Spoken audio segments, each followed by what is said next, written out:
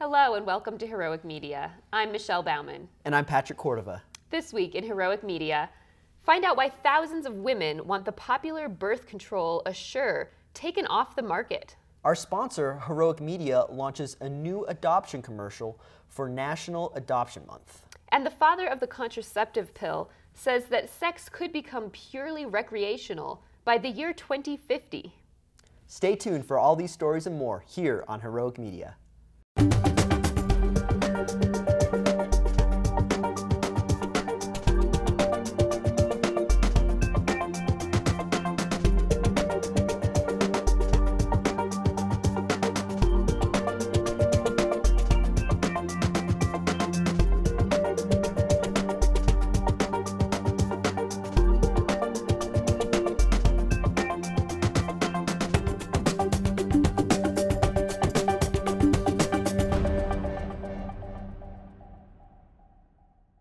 So here at Heroic Media, we explore news headlines that are very foundational moral issues, including family, marriage, and life.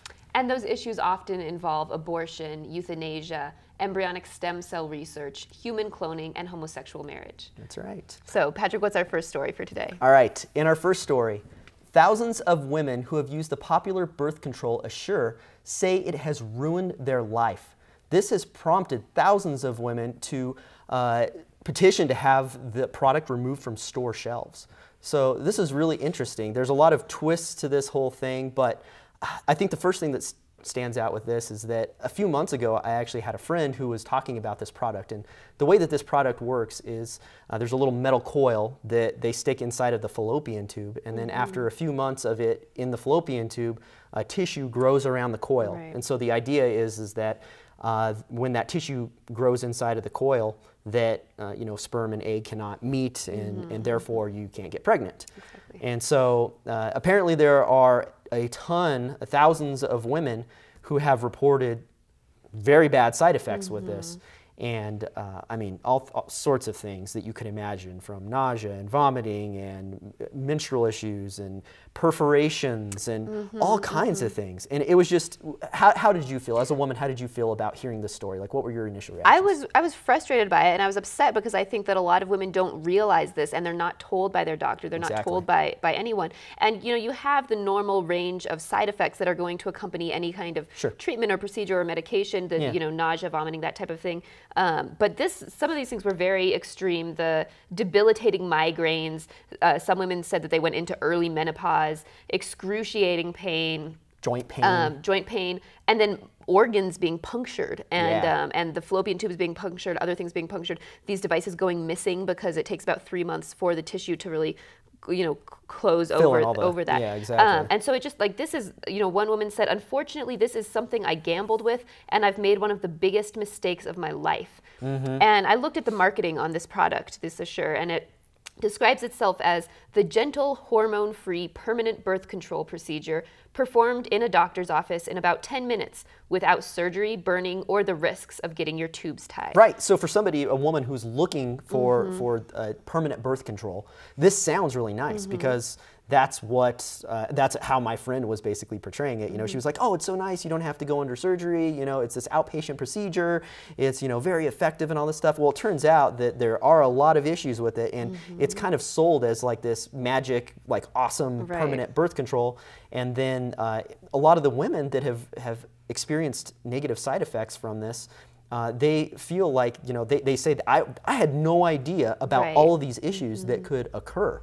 And so it's one of those, to me, on the outside in, it kind of sounds like one of those too good to be true, like they oversold this thing, and there are some issues pushing it through approval and everything too. So it's just, the whole thing seemed kind of shady. So absolutely, and the more I looked at this, the more frustrated I got, because as we're looking at this, there are now over 10,000 women who have signed a petition saying this needs to go off the market. And actually, Erin Brockovich, the famous activist, there's a movie about her. She, the real Erin Brockovich, actually created this website to log women's stories and their petitions, just their bad experiences with this because, and her motivation was that she discovered that there were hundreds of women who had gotten pregnant while on this. So it didn't even work necessarily all of the time. And that's one of the dangers, right, of using contraception, because it seems like the answer for that, you know, there's always an answer. And usually the logical conclusion is, well, if you get pregnant, you're on birth control, the next thing is an abortion, right? So it's especially dangerous that so many women have gotten pregnant. And in particular, pregnancy is dangerous and difficult on this particular type of birth control. And it actually says, the warning label says, we don't know what happens. We haven't studied the risks of if you actually get pregnant, the risks to you, the risks to the baby. But we do know that there's a higher chance of ectopic pregnancy, which can be fatal for the woman. So you have a higher chance of dying as a result of this. But we're not going to talk about that. We're not going to, you know, look at that. This is a great, wonderful thing. Right. Yeah. And ectopic pregnancy is a pregnancy outside of the uterus, right? Outside of the womb. So yeah, and I can imagine how that would occur, right? Because if that tissue doesn't grow in there all the way, which seems like it's completely possible, you know, a sperm or a fertilized egg traveling through the fallopian tube could easily get caught in there and implant and then try to grow, which would be potentially a very deadly situation for a woman. Absolutely. And then the other thing that's frustrating about this, you have all these women complaining about it. You think, okay, great. The next step will be a class action lawsuit. There'll be some kind of legal action. Well, it turns out they can't because there's this special procedure. This device got pre-market approval from the FDA, and they do that for certain things if it's needed to sustain someone's life or if it's very risky. In this case, it's risky, and so essentially that exempts it from most lawsuits. So now they can't even go and say, okay, we're going to sue over this. We're going to try to get this product off the market. They can't do that, which is just, I mean, this is so anti-woman, and you just look at some of it's so shady, and as a woman, I think this is appalling, and I think there are thousands upon thousands of women suffering out there, and they can't even do anything about it. Right, yeah, absolutely, and that website, Erin Brockovich's website, is esureprocedure.net, and I just mentioned that so you can check it out, because I like sites like that, because to me it seems like it's coming from a non-religious standpoint, because sometimes you talk about birth control and things like that and the negative side effects, people go, oh, well, you're, you know, a religious person or a Christian, so I'm not going to listen to anything you have to say. But there's clearly thousands of women on here that don't have some sort of religious motivation, but who wanted birth control and who said, hey, you know, I thought it would be something safe. Here's my story. Here's what happened. We have to band together and somehow get this thing taken off of store shelves. Absolutely. You're messing with what your body was designed by God to do. And, you know, this also frustrated me, the response from the makers of this device when they were presented with all of these things. The fact is that the adverse effects that have been reported on the news and online about Essure are known and are listed in the Essure product information. So they were like, well, it's out there. That's one of the risks. So, you know, that's okay. It was just absolutely awful. And I actually went on the website to look at the effects of this product, the side effects. And basically they say, well, we don't know the risks if you're pregnant, and this might break off in your body and puncture your fallopian tubes and then migrate around your abdominal cavity and puncture your colon. Just very matter of fact. That might happen. And there's also, my favorite was that you might regret this, especially if you're young. Essentially that's what it said. It said it has a warning on there that the younger you are when you get this procedure, the more likely you are to regret it. So there you have it. Yeah, I think it kind of summarizes how I feel about it. It's just like, I can't believe they're actually doing this. It's sad, it's frustrating, it's very anti-woman. It is. All right, what's next? In our next story, a new commercial from the pro-life group Heroic Media features adoption as an alternative to abortion for women facing an unexpected pregnancy. So Heroic Media is a media group that really works to influence people's decisions to choose life through media and really understanding the impact of the media on people's mindsets. So this is their second adoption-based commercial. Let's go ahead and take a look at it. Last year, I got pregnant, but I was not ready to raise a child. I thought about letting my aunt raise her like she did my cousin's baby, but then I learned there were adoption agencies that would let me pick the family who would raise her and love her forever. A counselor even laid out the steps so I could finish school.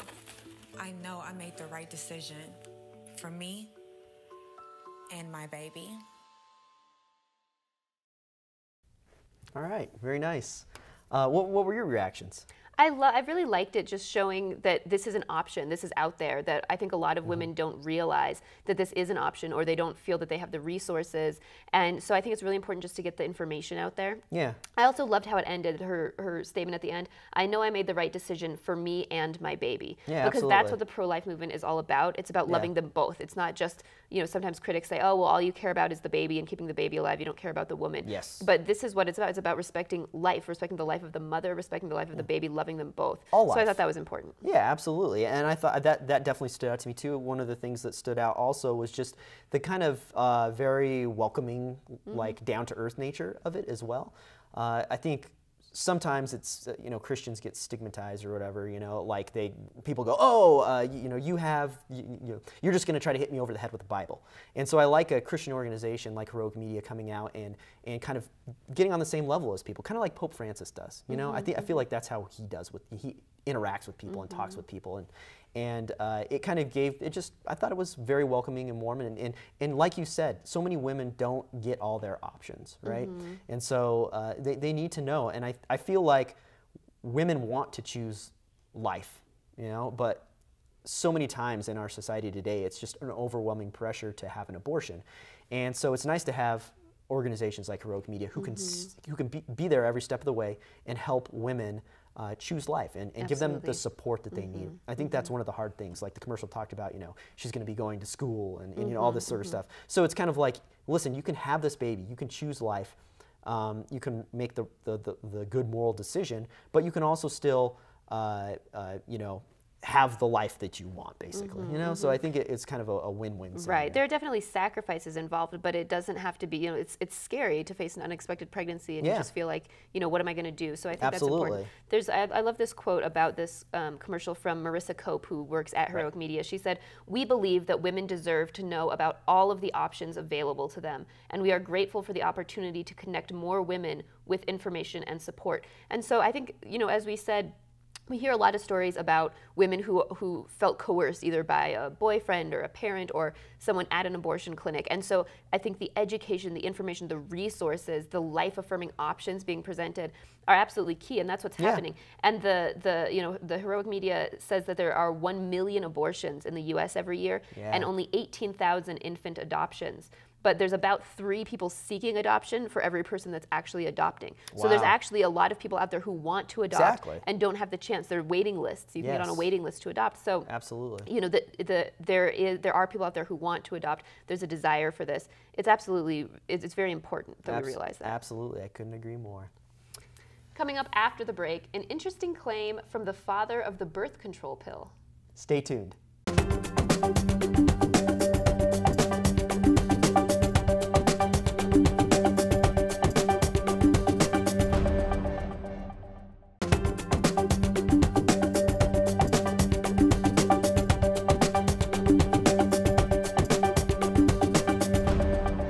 Hello and welcome back to Heroic Media. In case you're just joining us, I'm Patrick Cordova. And I'm Michelle Bauman. And for this segment, we have a special guest joining us, Mary Beth Minacci, Catholic speaker and author. Thanks for joining us. Oh, absolutely. Thanks for having me. The story that we'll be discussing today is that one of the creators of the birth control pill has raised eyebrows with the claim that by the year 2050, sex will be purely recreational. Mary Beth, what do you think about that claim? Oh my gosh. When I read this story, my first thought was, thank God I'll be dead by then. I read the linked article, and it seems like the whole idea is that it said that everyone will be sterilized, and their sperm and eggs will be frozen, and so then when they want to have a baby, they'll just go down to the bank or whatever and unite their little sperm and egg, and everything will be lovely. And I was thinking, in this world of organic everything, and we're trying to learn more about how our bodies work so that we can work with our bodies instead of working against them. Naturally. Yes. What on God's green earth? I mean, I was thinking about like the paleo diet. Yeah. About how we've got to go back to cavemen to see how they ate, because clearly that's how we're supposed to eat. Right. And I was thinking, I'm pretty sure cavemen basically had their babies from actually having sex. I was thinking maybe we need like a paleo sex movement. That's pretty funny. It's crazy. It's super. It's all natural. Yeah, seriously, it seems like society has just become like we want to control things so much, and we want to make everything perfect. Because like that's one of the things that this article talked about. It was like, we will have healthier children this way. like, doesn't it annoy you when claims are made like that about things like that, or it's like justifications are made? Like, this is what we'll get, and it's better than what we have. Yeah. Well, let's stop pretending, and it's really about like chopping our bodies up and mutilating them 9 different ways, all for the almighty orgasm. Yeah, exactly. I mean, it's really what it boils down to is we want to be able to have sex anywhere with anyone without any risk of pregnancy. Right. So, I mean, you don't even know how many levels. Did we stop to think about, okay, everyone will be sterilized. Oh, is this compulsory? Yeah. How is this everyone being sterilized work? Yeah, exactly. And we're going to surgically, so you start talking about the side effects to that. You start talking about what happens to the sperm and the egg when they go through this little extra step of being removed and harvested and frozen and then brought back in and reconstituted. I mean, you know, people don't want to even drink like, you know, instant milk. Right. Like, you know, reconstituted sperm and eggs. Right. It's true. Yeah, and there's a lot of scientific, like biological issues with that as well. We had a guest recently who brought up some interesting points, like that there was 3 different types of sperm actually, and they work together. And you know, the reason why you can't just stick an egg and then stick some sperm in a petri dish and then it gets fertilized is because it's not meant to happen that way, because there's different sperm, and you know, the egg actually calls to the sperm basically and says, "I choose you," and you know, you're force injecting this, and like you already mentioned, like you're freezing. The one I choose like, is in the freezer over there. Hello. Yeah, exactly. Yeah, there's a lot of complications. Like you said, it's not natural. It's the law of unintended consequences. Yeah. And I was thinking about it. I really think a lot of it, we buy into this stuff whenever we start talking about pregnancy as being the only or the primary kind of risk or consequence of promiscuity. Because, I mean, aside from all the pregnancy stuff and the risk to the child and the sperm and the egg and you forget to talk about, this just means, oh, we're all going to have like totally casual, consequence-free sex. No, this is this whole organic thing again. God made this whole thing to work together. Yeah. And you're failing to talk about any kind of emotional consequence, right, about the hormones that happen, about the intense bonding that happens, and what's going to happen to couples and to individuals and to our souls. Absolutely. And so there's so much that's lost in this kind of weird Brave New World thinking. Yeah. That's what it made me think of, Brave New World. That was actually the first thing that I thought of. And one of the quotes from this guy who was one of the creators of the birth control pill, he was describing this futuristic society, and he said, for them, the separation between sex and reproduction will be 100%. What's your thought on that? It's so sad. I mean, I think about, I've been speaking for years about how Scott Hahn says the love between a husband and wife is so real that you have to give it a name. About like, you know, I knew a couple who conceived their daughter when they were in Bermuda, and they remember the time, and they say it was Bermuda blue eyes, and you know, what do you got now? Oh, remember when we drove down to the bank, and wasn't it lovely? And I mean, why do we want to separate these things? Why? It's so beautiful that act of self-donating love between a husband and wife, that's what a child results from. And I think it's cool and awesome and beautiful, and God designed the system so intricately that we're going to run. It's the law of unintended consequences. We already know a bunch of bad stuff that could happen. We don't know probably 9/10 of it, but God knows, and he's going, oh, don't do this to me. Yeah, it's true. And one of the things that proponents of this say is that well, but it's going to reduce the amount of abortions. It'll eliminate them. And it's just that sleight of hand from the devil, you know, the thinking. Yeah, and I don't even believe that. Yeah, exactly. People are going to change that. Yeah, you know, but then we had a fight. We drove down to the bank, and it was so romantic and lovely. But then we had a fight, and now we don't want this child anymore. Or I got it offered a scholarship, and now I can't be it. No. It's a good point. Plus, this is basing, the assumption here is that sterilization is 100% effective all the time. You know? And it's, if you are operating under that assumption, then what happens when you do get pregnant? That's not even in the realm of possibilities. If sex is totally distanced from reproduction, then when you do get pregnant, abortion is the only natural consequence, the only logical. And I really start thinking like sci-fi movies, like the one baby. They're out to get him. Yeah, like the new Superman movie. The same thing happened in that futuristic society where they were making all their babies artificially. Yeah, they don't know what to act or what to do. Yeah, exactly. It's really interesting to think about everything. And like you already mentioned, there's so many facets that we don't think about. I think when people read this sort of stuff, they think of like this perfect, oh yeah, that's perfect, you know, I can do all this stuff. But like you said, there's all sorts of different consequences, and we don't know 9/10 of all of this, all of the things that are involved, you know? Oh, yeah. And I think it's, I don't know, I don't think that this is going to happen. It seems pretty far-fetched, but it's very interesting to see into the minds of some people and how they see the future going. And sometimes it's hard to imagine some of these things happening, but I'm sure there's things that have happened in the past where people, oh, that stuff will never happen. Oh, well, yeah. And then it happened. Yeah, right? yeah, and everything they thought was going to be good for us, you know, all those drugs that wound up causing babies to be born without arms and legs, right. and, you know, margarine. Everybody thought margarine was a great idea. Now it's like, you know, devil's poison food. Yeah, right. Exactly. Margarine, people. Think margarine. Yeah, and one more thing that I thought of too is just, and Michelle, you kind of talked about it a little bit, was just that, you know, there are unintended, like IVF. Results in, you might not call it an abortion, but a human life ending a lot of times, because IVF procedures don't always work properly. So you have these frozen embryos, and then you know, they may selectively choose, you know, by sex selection, or go, oh, this embryo looks better than these, and then discard a bunch of the other ones. So there's a substantial loss of life too. Oh yeah, or we'll freeze, you know, that more are fertilized than they expected, so they freeze them for later, and then they decide they don't want them later, and they, you know, take like spring house cleaning, clean them off the shelf and throw them out. Not to mention the pressure to have a genetically perfect child once we start doing, you know, like, like, oh, well, I just want this child to have its natural shot. No, have you tested it for all these different things, you know? Yep, very true. All right, that's it for this segment. Thank you so much, Mary Beth, for joining us. Absolutely. When we come back, we'll have one more story. Stay tuned.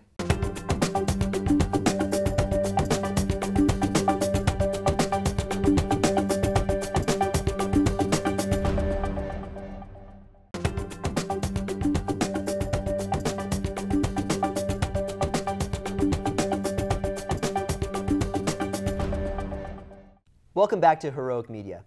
For our final story, India's population control is under fire after at least 14 women died after botched sterilizations due to negligent medical practices.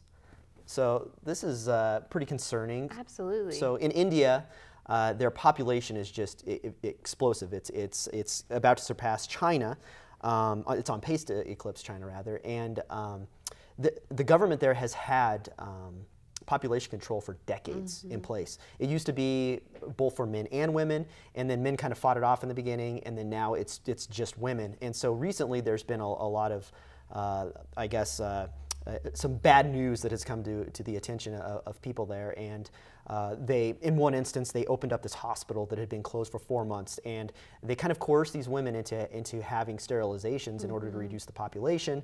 And they do it under very poor conditions. So there was this hospital that was closed for 4 months, like I was saying, and they used, you know, old rusty, you know, medical equipment and prescriptions that had expired, medicines that had expired, and all sorts of horrible things, all in the name of population control. Right. So I thought it was awful. I thought it was really horrifying to see some of the stuff that was going on inside of these medical facilities. And again, I thought this was a very anti-woman story, because again, they had previously been sterilizing men and women, and now they're focusing on the women. Actually previously, between 1975 and 1977, they actually sterilized forcibly 11 million people in India out of these concerns for population control. But what they did is they took the lower castes of people. So it wasn't everyone that we don't want to reproduce, it's the poor people. Right. And so that's a horrible thing to do. That, you know, the eugenic implications of that are huge. And then now you have, it's supposed to be voluntary. In theory, it's no longer forced. But there's a lot of stories about women being coerced or women being bribed. And so who's going to take that bribe? The poor women, for as little as $20 US, right, saying, hey, get sterilized. Which is a week's worth of wage for a woman in that part of the country.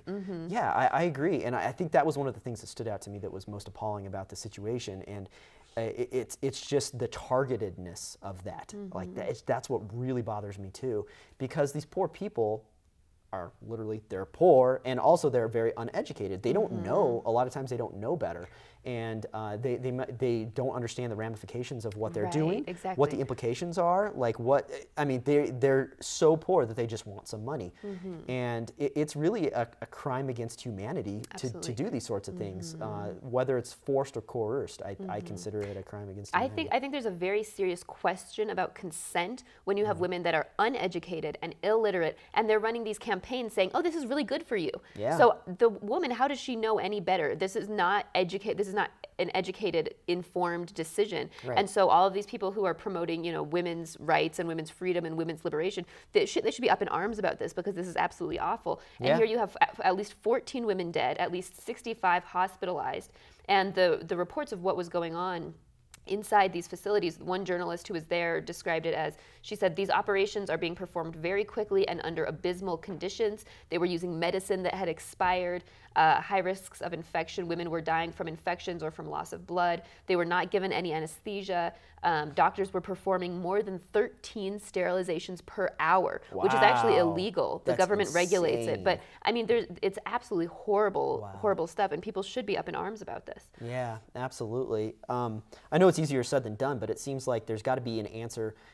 As Christians, we have to help these people out. And it's hard to transform the thoughts and everything of a country. But I think it starts small with the family and then expands from there. And it's just it's a question of how do you help these people out. And there's one organization, Dalit, and they work with these women, and they provide education and health care for these women in these positions that had no voice. And so I think that's one of the bright spots in that area. And I think we need more organizations like that to help these women out. Absolutely. And I think we also have to look at the fundamental underlying mindset here, because that's the problem. It is. The targeting of women. Life is not valued. Women are not valued. Poor people are not valued. Poor people are not valued. You see actually a lot of sex-selective abortion in India, where they're getting rid of the women. And research has actually found that there are 60 million missing women in India. These are lives that are just discarded because they're female. Yeah. And so there's a bigger picture here, respect for the dignity of human life, the dignity of the human person, and for human sexuality that needs to be taken into account. Absolutely, a lot of facets to this thing. All right, that's it for this week on Heroic Media. Please join us next week for all the up-to-date news on the pro-life issues that matter to you. Please feel free to write to us with any comments, questions, or news tips at news@heroicmedia.org. And please visit our website at heroicmedianews.org, where you can check out more stories like the ones we discussed on this episode. That's it for today. Until next time, keep us in your prayers. God bless. Keep us in your prayers. God bless.